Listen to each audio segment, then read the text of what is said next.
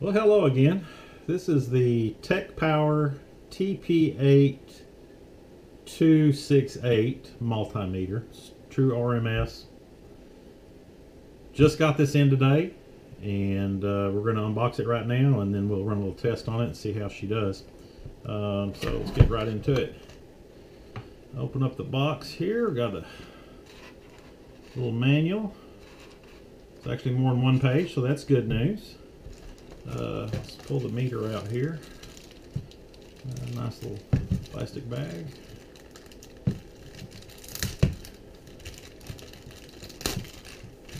Got that new smell. Well, the feel of it is really nice. It's feels pretty solid.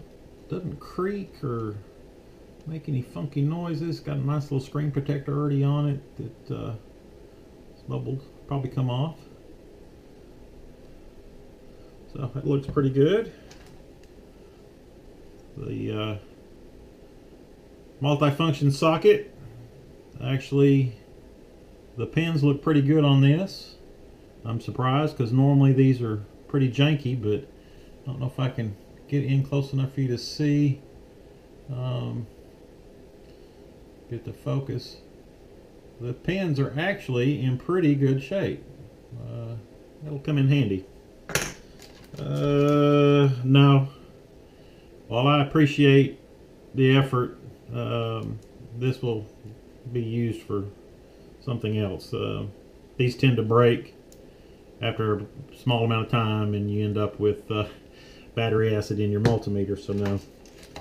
And then the probes. Let's take a peek at these. They're actually sealed. That's good. I've heard complaints about a couple things on these. One, the point doesn't come to a point, that it's actually more like a ballpoint pen, or it's rounded. And I don't even need to get my magnifying glass to see that it is not to a point. The feel of these are rather cheap. The cables are pretty stiff. It kind of hangs there by itself, doesn't need any help. They're really stiff. People say, well, I don't understand, what's the deal with the stiff cable? When you're working in an environment and you're trying to move these around and they're getting tangled up and everything because they're stiff, you get real quick to understand that flexible cable is better. Let me see if I can get this in enough to where you can see the end of it. I don't know if it's going to zoom in enough. Yeah. It's like a ballpoint pen. It's just not to a point. It's rounded out. And it is stainless silver all the way down, which some of them are. I think the gold ones are better. So we'll get a fresh battery, and I'll pause the video and we'll come back and run it through some tests. Okay, so we've got the battery in, and took a good look at it. It's got some pretty neat, the stand looks like it's pretty stout. I mean, I wouldn't worry about breaking that. Did notice that the fuses are not accessible through the battery panel, so we're going to take the case off to get to the fuses if we blow one. This outer cover here is pretty nice. It's rubberized. It's kind of stiff right now.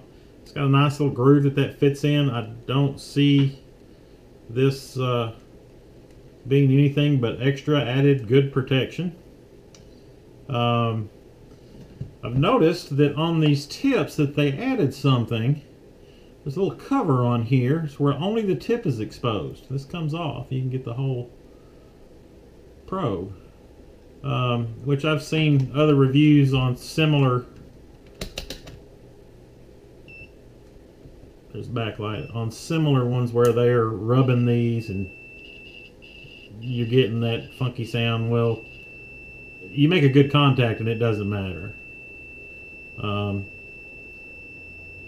it sounds fine. This is an aluminum plate that I have on my workbench. I mean, come on, guys, what else do you need? Yeah, it makes noise when it's not, when you move it around, because it's not connecting all the time. So anyhow, these are nice. I'll probably keep them on because it does keep you right on the tip. Plus, it doesn't allow you to short on each other if you're doing high voltage. Like I said, it's got a great back screen. I'm under a fluorescent light right now, and it's still. You see how it'd be in the dark? It's bright, and I tell you, it seems quite well constructed. The cables, again, like I say, they're stiff, but I think after time those may loosen up. It's not a concern. I checked these, and I checked another set that I had off of a much higher quality meter, and these did just as well. So they're accurate probes. I'll leave them on this one. If I need to do something really accurate, then I'll use my fluke. So I'll work with this and run it through the paces, put it up against my fluke on a couple things, and come back and do a follow-up video, give a final review. Right out of the box, though, I do think it's going to make a nice one to drag around in the dirt rather than taking my fluke outside. So, like I said, I'll play with it and go through the book, see what's bad about the translation. That's always common. And then I'll give it another review of how she actually performs. Thanks for watching.